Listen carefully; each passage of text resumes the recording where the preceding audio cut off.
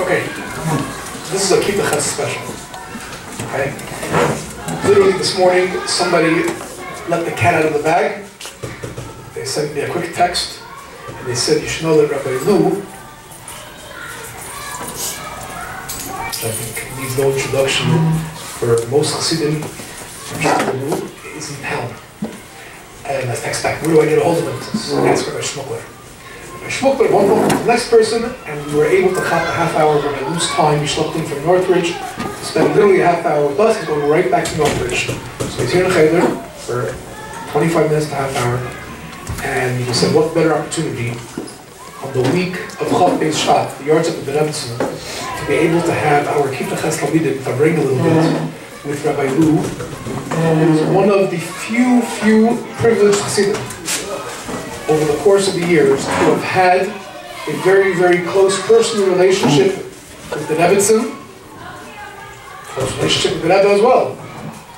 Every chassid has a close relationship with the Rebbe, but with the Rebbetzin, very few were privileged to have it in a very revealed manner. Rabbi Lew is one of them, and he has agreed to come in and farneg with us a little bit. I'm not going to take any more time for introductions. We thank him for doing so, and I ask you folks to give Rabbi Lew your dedicated and your attention as he farnegs with us in the middle of a regular weekday, but in the preparation for Chof Beis Shevat. Thank you very much. Before I talk about the Rebbetzin, I want to give you a special message from the Rebbe himself for you. I'll tell you a story which happened 50 years ago when I was married, and we were married in New York, but my wife is from England. So right after the chasna was on a Sunday, Tuesday we went to England, and on Monday we were in Yechidus with the Rebbe, and the Rebbe said, the chasna in college just got married. He said, you're going to England, but it's a shlichus, like American shlichus, and we should visit people and spread the spartum of the Americans and go to Moisdes. So we spent that summer, we were in England for about 5 or 6 weeks, and while we were there, we went to different places, including Camp Gan Yisrael in England. Who ever heard of Camp Gan Yisrael? Everybody. In those days, there were a few camps Gan Yisrael, there were around the world. Then we came back. It was in Chodesh Av, just at the end, in August. And Rabbi Chadakov was the Rebbe's personal private secretary. Rabbi Chadakov called me over and he said he has a message from the Rebbe. The Rebbe wants my wife and me to go to Detroit. And the Rebbe will pay the tickets to fly to Detroit. He said, Camp Gan Yisrael in Detroit is not over yet. Another couple of days. And the Rebbe wants you to go speak to the children in the camp there and to tell them that even though they're in the camp and they have tremendous achdus together, that they should know that there's Camp Gan Yisrael all over the world. And that you just saw the one in England and you're giving a living regard, because the Rebbe wants children in his different moistes to feel that they're part of a global family, a worldwide family. And we went the next day to England, to Detroit, and it was the last day of camp. That night there was the banquet, like a whole big special event, and I spoke and I sang and we spoke all about that this Camp Gan Yisrael, people should feel it for achdus. And I felt that this is the Rebbe telling me when I go to different places, I travel a lot. I'm giving you right now regards from the children in our Chabad school in London. And I feel this is the Rebbe asking me to tell you this. And with your permission, when I go back, Mitzvah Hashem in a few days' time, to England, I will give your regards to the children in the schools there. Have your permission? Yes. Thanks. So now I got something to go back with. I got a Shliach mitzvah already. Better than $1 even. I got a message. I've got to go back and remind everyone that we are 6,000 miles apart, but we're really one. Hasidim are one family. And now I come over to the Rebbetzin. I'll tell you a story, maybe with the same theme. And then I'll tell you a personal story which happened to me with the Rebbetzin, just to give you a little bit of a glimpse of what the Rebbetzin was. I heard this story from a woman who lives in Belgium. That's in Europe. And she was a girl who was learning in New York in Menachem. Menachem had a lot of Baal Tshuva girls from all over America, all over the world. And also they were like shluchos, older girls from the Lubavitch families. And the woman who was the Ema Bayit, the woman who was like in charge there, was a very close personal friend of the Rebbetzin Chaya Mushka. And she arranged that Purim time, I think it was, she arranged that, I think 4 girls, a certain small group of girls, would go and visit the Rebbetzin and would give a present from all of the girls with a card or some kind of a nice presentation, and they would spend a little time, maybe a half hour, Fabrenim with the Rebbetzin.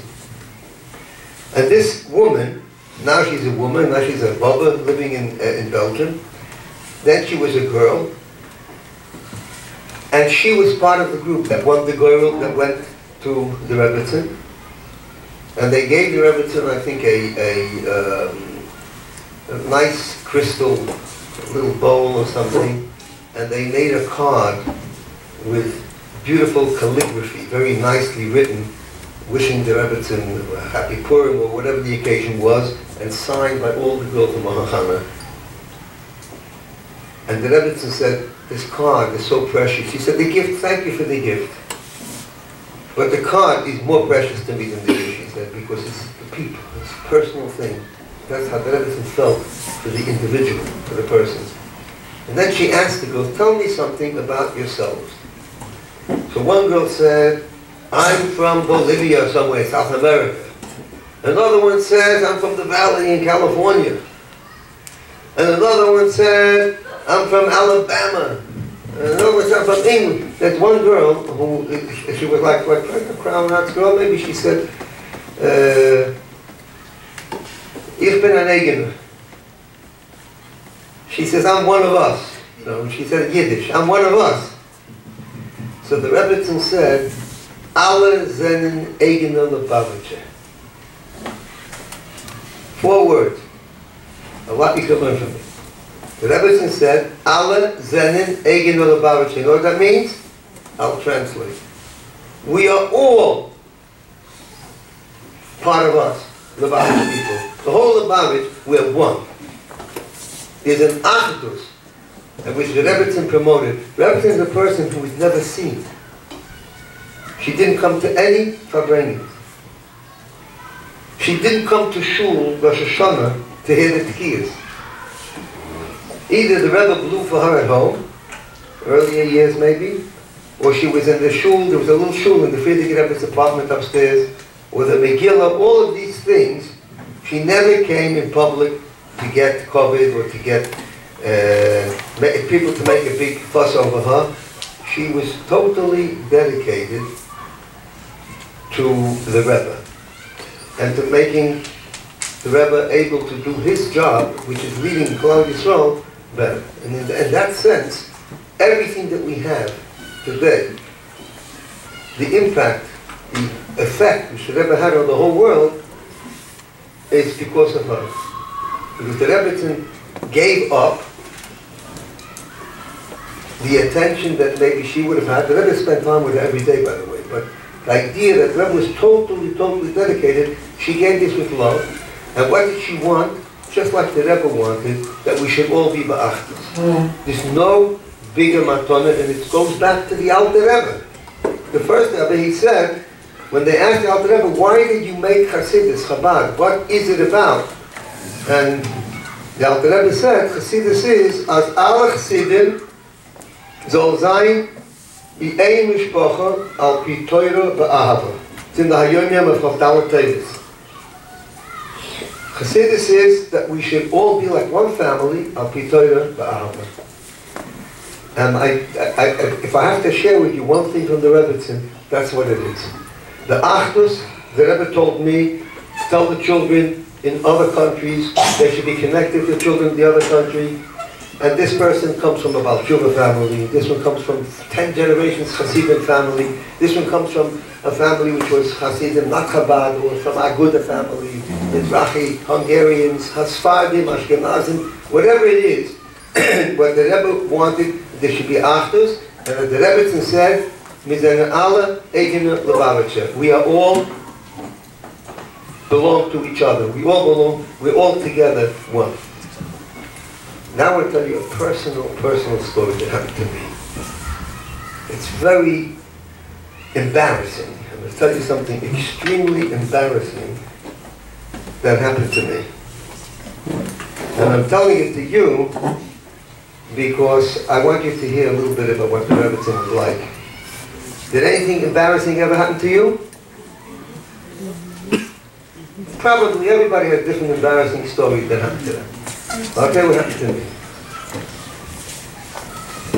This happened almost 51 years ago. I was a bacha, a chosin, and my father-in-law was Reb Zalman Jaffe, Olav Sholem. And he asked the Rebbe, can we invite the Rebbetzin to the Hasanim that's going to take place? His daughter, together with me, was a bacha in 770. And the Rebbe said, and this was in Yechidus, the Rebbe said to him, my wife does not go, she would not be able to come, she does not go to any public occasions, but she would be very happy to be invited, and she'll be there in spirit. And she knows you because you always say it with flowers. That's what the Rebbe said in English. You always, because my Shliach to send flowers to the Rebbe. So we went there on Sunday, Ches Tammuz, Topshin Chav Gimel. It was a week before the wedding. It was a hot Sunday afternoon. And there we went into the Rebbe's house. It's the first time I ever went in. It's the first time I ever saw the Rebbetzin knowingly. She would come to 770 to see her mother, the old Rebbetzin, Muhammadina. But the Rebbetzin would go in through the side, to the back, when nobody was around. She was a very, very tznuah, very private woman. So this was the first time I actually met her. And here we were, my father-in-law, Olav Sholem, my mother-in-law, Olav Sholem, my brother-in-law, Shlita, my wife, who was my colleague then, Shlita, and myself, Shlita, with the Rebbetzin. 6 people around this table. The table had a beautiful white linen tablecloth, and there was fancy, like cakes and things like that, like there was like nice, good food there, like cake and drinks. It was a very hot day, and there was beautiful china plates, very nice material, set out beautifully. And there were gold forks, little cake forks that you ever see forks that you use especially for cake? Yes. Little ones, okay? These were made of gold, and they had a monograph, they had initials on them, SS. I didn't know what SS meant then. And later on I heard that this was something that the Rebbetzin got from her sister, whose name was Shana Schneerson, the youngest sister who was killed by the Nazis in Treblinka. The youngest daughter of the Rebbe, the Rebbetzin Shana. I'm sure you all know different people who are called Shana. You know anybody called Shana? Named after the, I have 2 Einiglach named Shana. Anyway, they had a little SS on the gold fork, and then there was beautiful crystal cut glass, tall glasses, and in these glasses, each glass had in it a straw. And the straw was made of glass. Did you ever see, who ever saw a straw made of glass?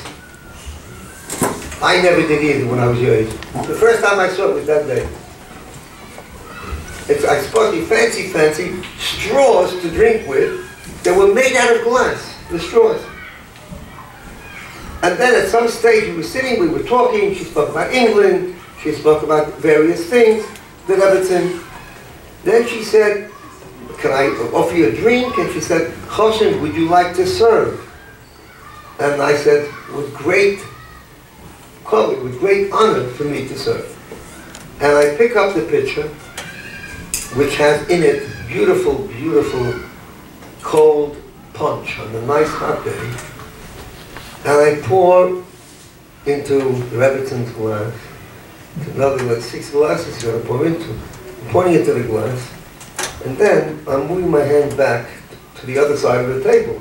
And I didn't notice the straw, because the straw was made of glass. It was transparent. So my hand, on the way back, knocked against the straw. The straw knocked against the glass. The glass fell down onto the tablecloth, and the punch made the whole tablecloth red. You can imagine what I must have felt like. I was ready to raise. And the minute that happened, the Rebbetzin gave a big smile, and she said, it's a siman bracha. It's a sign of bracha. Just before wedding, it's a siman bracha, she said. And my shver, my father-in-law, said later on, the Rebbetzin looked so happy, he said, that he wanted to knock over another one, make it even happier. But thank God he didn't. And so I learned from there, one of the qualities of the Rebbetzin was the sensitivity to another person. Every person who ever met the Rebbetzin, they will tell you that she was a person who always was thinking Avas Yisrael. Her life was, this is not something you can just do. This is something you have to work on yourself, to have the zechus, to have a feeling for somebody else. In fact, Chof Beis Shevat is the Yartzeit of the Rebbetzin.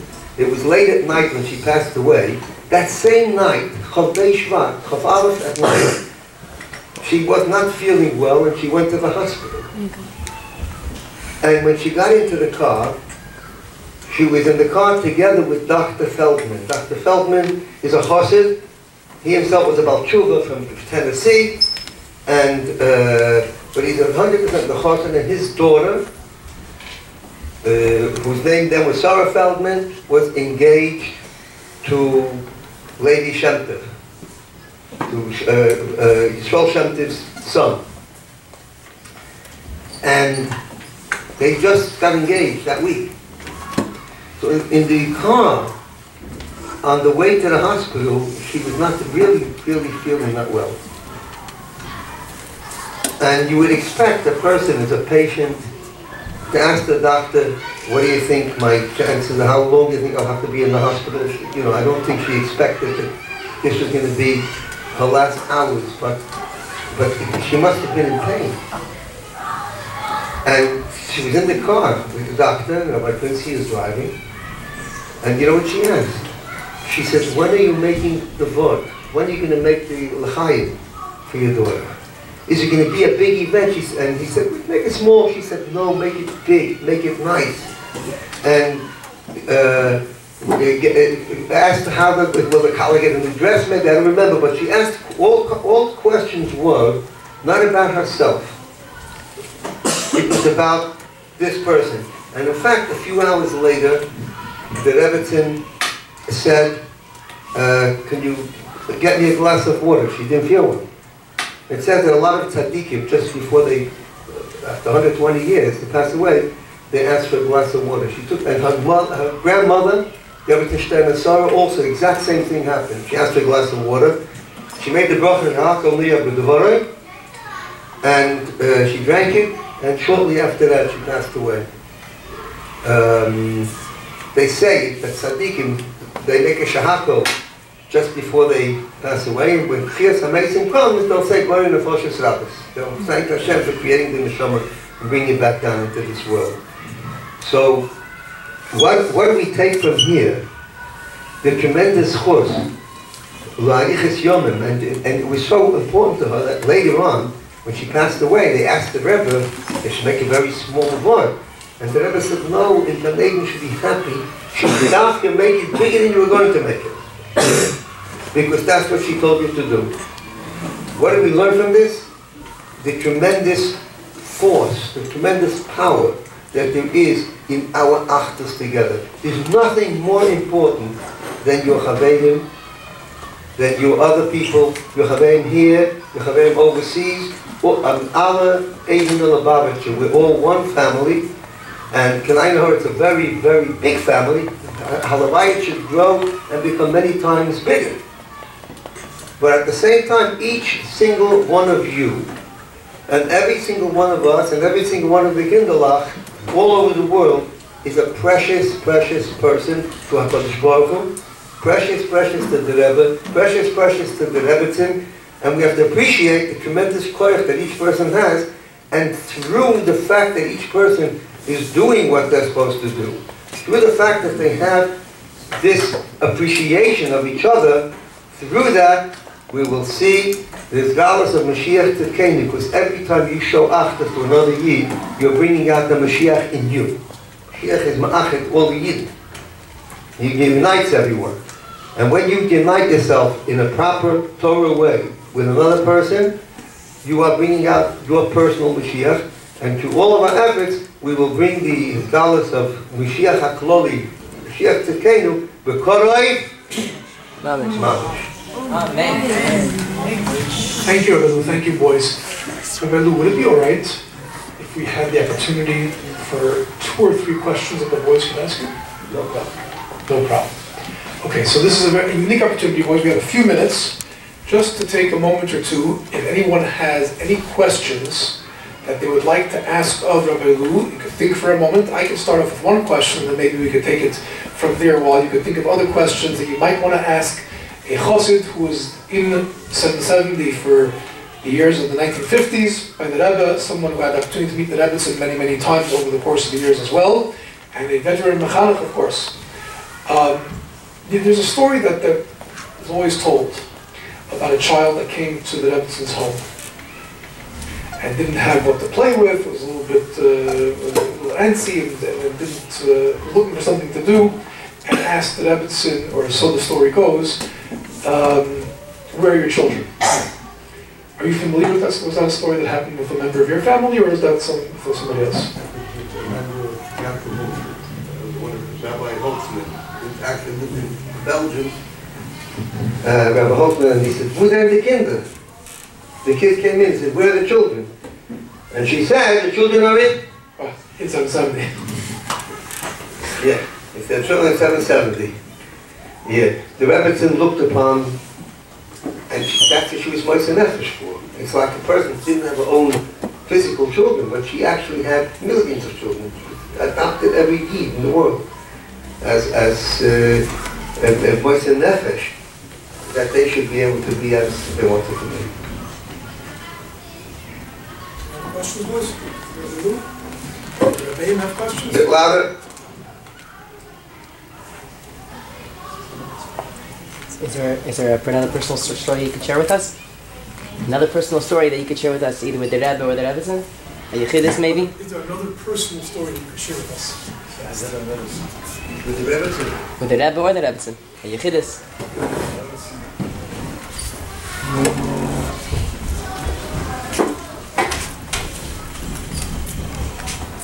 I'll just say that the Rebbetzin, she was able to relate even to little children, not just to being into... Rebbetzin herself was a big chassid.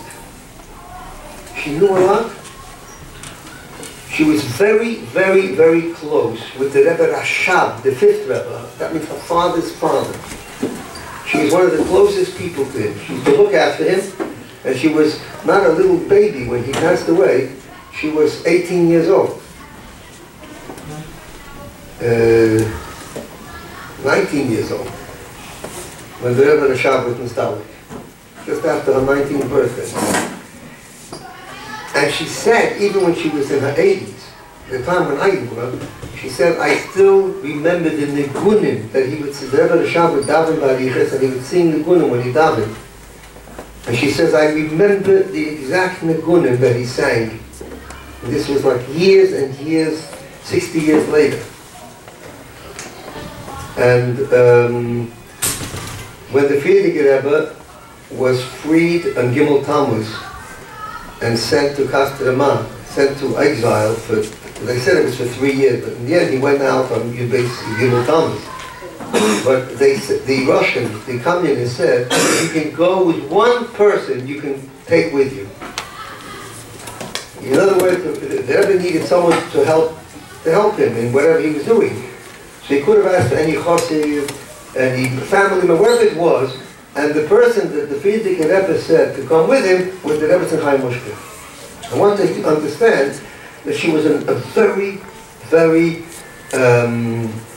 sharp, knowledgeable woman, understood very well, and so she wasn't just a person who had nothing. She could appreciate spending a few hours a day with the Rebbe. But what she did was she said, it's for Klal Yisrael.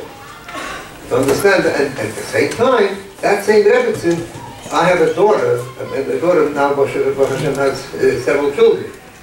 But she was a little girl, about 1 year old, 2 years old, and the Rebbetzin said, come to Doda. She spoke to her just like a person who looks after little children, who knows just exactly how, and we give them a little candy, we give them a little sweet, whatever it happened to be. And she related, when I went there with our children, she would ask each child to do what they did. Like one boy was just bar mitzvah, asab, and she listened to him say the toichen of the pilpul that he was going to say in his bar mitzvah. She listened to the Gemara, and the Bava Kama, and Shoshan Lagos, whatever it was. She listened to that. And then another son was younger, and she said, what do you want to say? He says he wants to sing a niggin. And he sang the bang with me. And there was a little tear in her eye. She said it was, and then he asked her, do you know that song? She said, yes, it was my father's song. And so with each child, she was able to find the Pesach, the point of contact, which would help her to relate to where that person was. And if you speak to people who are much older, men or women, more, less, whatever it happened to be, she found a point, and it was right. I was once there, Yud Aleph Shvat Tov Shin Mem. It's a very big time of the Rebbe's 30th anniversary of the Rebbe's leadership. And I went to New York. I was in little schools. I couldn't go. I was in Crown Heights for less than 24 hours. Got there on Yud Shvat, the day of the Fabanga, went straight to 770. I had nothing to eat. I told one of my kids, I told somebody to go and get me food on Kingston Avenue. So I took my place.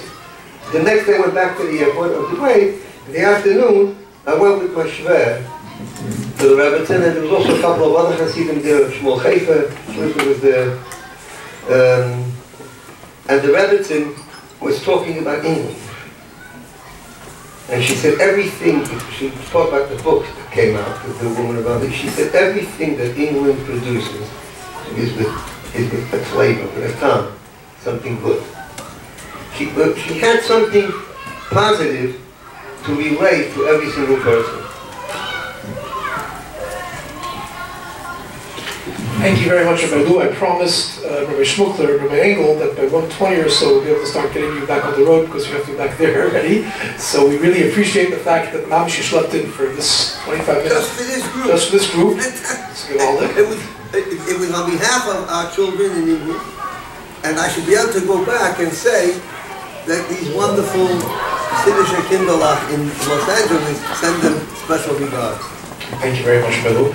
I just want to tell the boys in Ches that when Rabbi Lew walked into the shul, he saw a label. His first question to him was, a new Sefer maybe?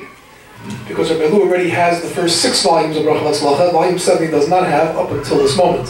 And we're going to present him with volume 7 of Bracha Latzlacha that came out last year, Yud Aleph Nisan. And the boys are working now on gathering stories for volume 8, but as Hashem for this year, you'd all listen. So I just want to say, since it's volume 7, I give you 7 words of appreciation, but it didn't start yet. Thank you very much. How much is that? Kol Hashvim Chavivim. good, very well said. Thank you very much. Thank you very much. And boys, we're looking for those more stories. For more of those stories, we can put together volume 8. Please bring them in yesterday so that we can go to print for Yud Aleph Nisan next year and be able to print, to give Rabbi Lew when he speaks.